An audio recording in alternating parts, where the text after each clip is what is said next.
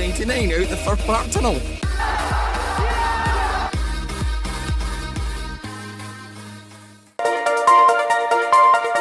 Audio Jungle.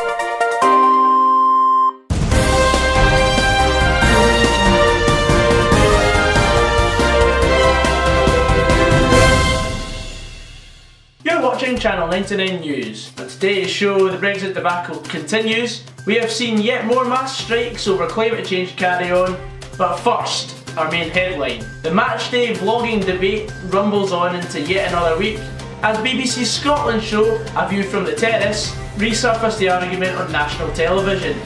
Here's our live correspondent, Goggsy, with the latest on said matter. Thank you very much, Gog. Now, matchday vlogging is a very hot topic indeed. We've been talking about this for generations upon generations.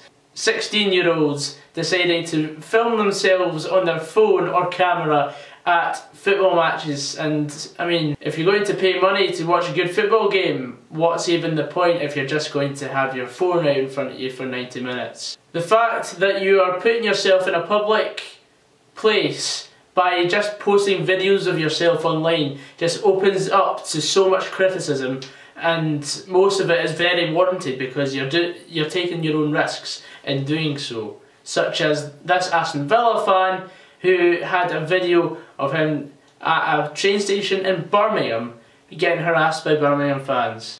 You fucking shit! Better Otto! You fucking shit!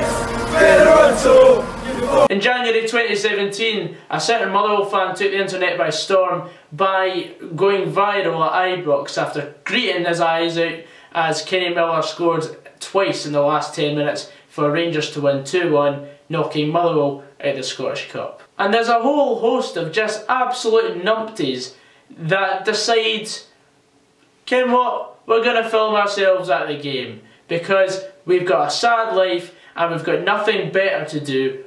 Why don't you just get a job? I mean, you can tell that none of these people have ever felt the loving touch of a woman. And yeah, rant over. Thanks, Gog, and do whatever you've got to do. Just read a teleprompter or something. Thank you, Nodrog, for the negative argument towards the matchday vlogging scene. Now we're going to head over to resident YouTuber Goggsy99 with his views on what the matchday vlogging scene's all about. Oh, are we on? Oh right, okay. Yeah, sorry, I was just getting my tash off.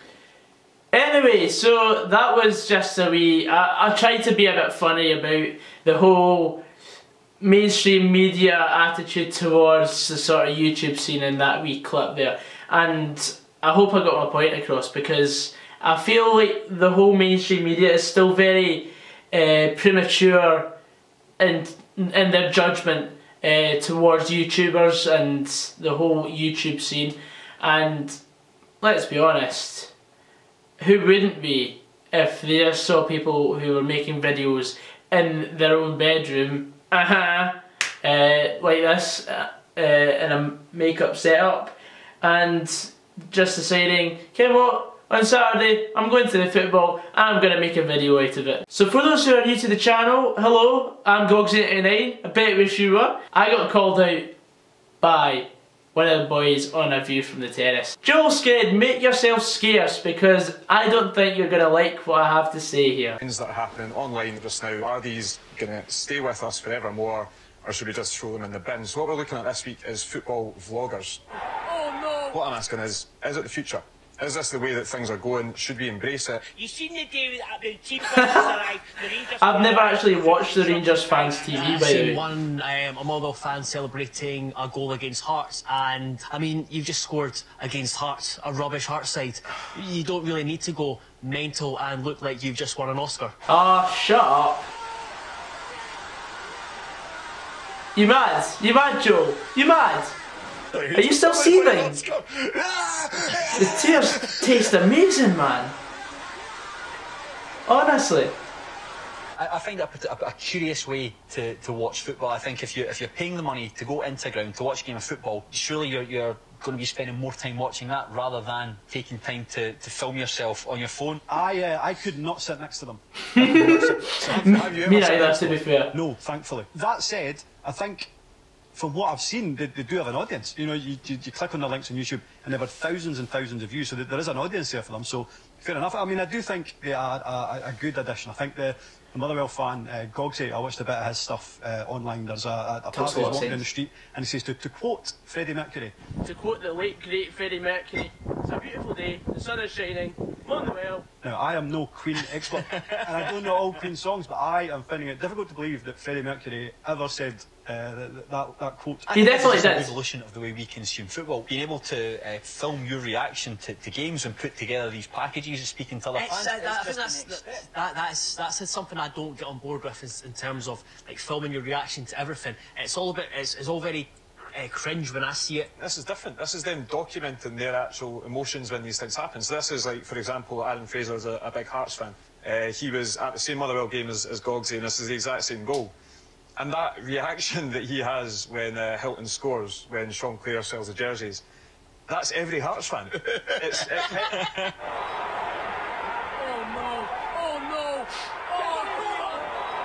One of my favourite things in football is to watch a crowd completely lose themselves collectively after an important goal. I've often said before that live TV doesn't show the crowd enough after a goal. They kind of focusing on the players kind of jumping around each other, but if you kind of pan back and see the crowd going mental, it's always a great sight to see just these jumble of bodies kind of climbing over each other, and I think some of these fan vlogs help show that. Some of the angles you get of celebrations are fantastic. 1885 Ben was at a Dundee derby. When Dundee scored that goal that was disallowed, you see the fans run on the pitch. I was at that game too, by the way. Go watch it. Right, before we indulge ourselves in my opinion on what these lovely lads have had to say, I need a couple more sips of this.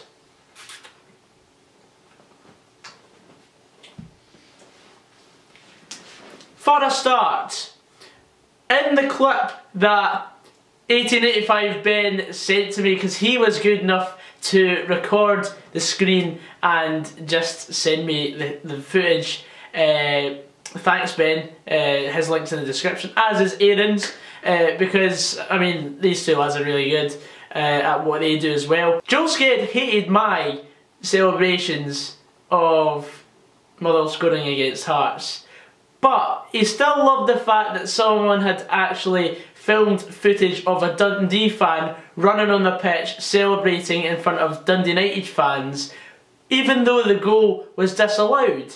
So I think you should show a wee bit less bias about that, and we'll let bygones be bygones. I mean, it's not like they don't have 3 Hearts fans or anything like that on the show, is it? I mean, maybe they should get a Dunfermline fan or a Motherwell fan on, just to balance it up. Oh, okay, I see what you did there. So the video of me that was brought up was the Twitter video that I posted, which actually has like 65,000 views. What I decided was, you know what, I've accidentally somehow recorded my live reaction to Motherwell scoring. Like, I didn't know we were going to score, and it was just a coincidence I was recording it, because I was actually doing a bulletin at the time of how I felt the match was going, because I didn't feel like I'd recorded enough during the second half at that time. So I was just like, oh, stuff it, we'll record. And then Hearts were through a goal, Washington missed, and then we went up the park and scored. So I thought, what a great moment, and it's very rarely I get a chance to actually film a moment like that, and for me it had a lot of value. So I thought, you know what, I'll post it to Twitter and just tease a sort of, this is what's to come on my next vlog, maybe entice a few more viewers and get them coming over to my channel. It backfired. I literally got so much hate, it was unreal. As an attention seeker, I got a buzz off it. I mean, because that's all matchday vloggers are. I mean, we're just attention seekers, and we want to be something that we're not. Isn't that it in a nutshell? Like filming your reaction to everything, it's all very cringe when I see it. Please just do not hit me with that attitude of, oh, you scored against a rubbish Hearts team, you scored 3 goals at Tynecastle, and you know what? The last time we won at Tynecastle was 2014, when we were doing unbelievably well in the league, when we were 3rd or best of the rest. I've never seen us, before that game, I'd never seen us win a game in the league in Edinburgh, let alone Tynecastle. So at least give me that, because I've had so many shit away days at your bit, and at Hibs, and in Glasgow, and just as a small club fan, I mean, you don't get many of those, but I did have many of these on that occasion. I mean, let's be honest, the only good thing about Edinburgh is you can drink on the streets. You may think it's cringe, which is just honestly a stupid description of anything that's just against the ordinary in today's society, because literally, if you do anything that anyone sees there's something slightly wrong about, they'll just say, oh, that's cringe, and just wave it away as if it's absolutely nothing. And to be honest, I absolutely despise that attitude. The way I see it is, you've got to appreciate things with an open mind. And yeah, I completely understand if you don't get this whole vlogging malarkey. So, Mother will play Hearts in December.